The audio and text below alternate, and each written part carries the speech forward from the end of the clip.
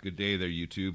Robert J. Morris here. I'd like to thank your TV Unplugged for the idea of looking back into the Pray for Paris hashtag that was in this alleged warning.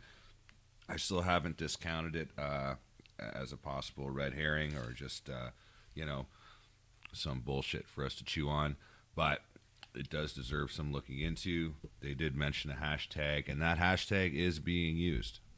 Pray for Paris has become one of the big ones. So anyway, let's just see what we got here. There's a lot of related hashtags.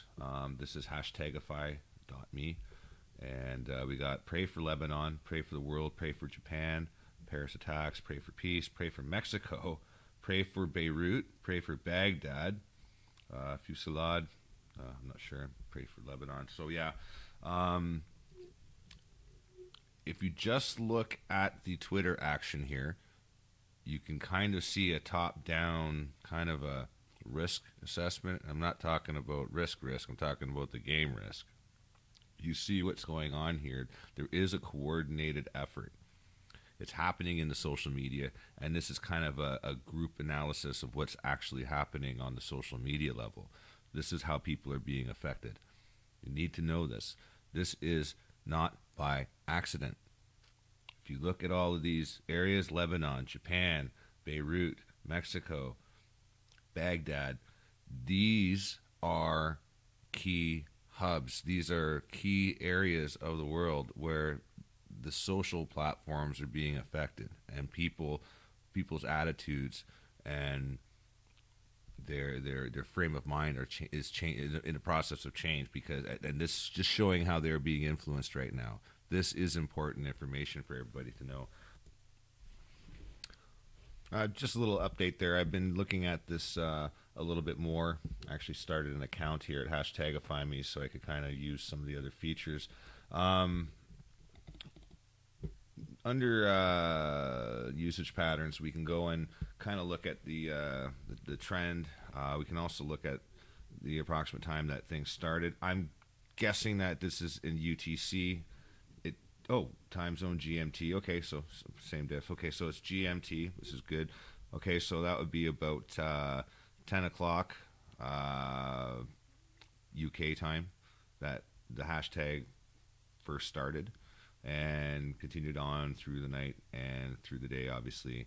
And so far, as it stands, the totals reached basically a pretty high, I guess you could say a high sample size.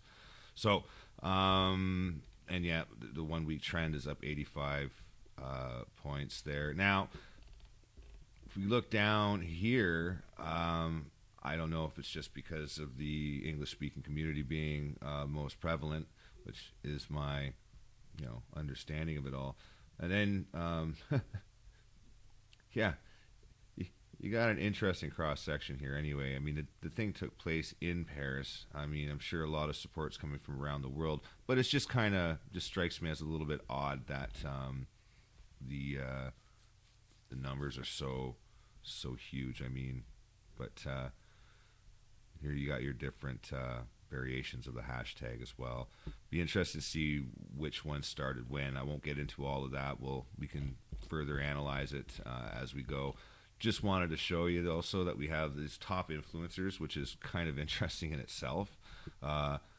All-time top 6 influencers for Pray for Paris is Justin Bieber at 1, Katy Perry at 2, Louis Tomlinson at 3, Justin Timberlake at 4, Kendall Jenner at 5, and then Girl Posts at 6. Girl Posts, yeah. So you got all the. But look at that, eh? 59,384,000 followers. Wow. Pray for Paris, motherfucker. I do. I am praying. I'm praying for the men and women that are going to go through a whole bunch of bullshit. And my heart goes out to you guys. Anyway, back to the video. I'm going to keep going with this.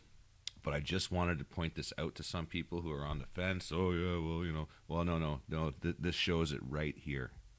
Anyway, guys, Robert J. Morris out. You guys Take care of each other, man, and we'll see you on the flip side. Peace. As desperate as that sounds, yeah, yeah.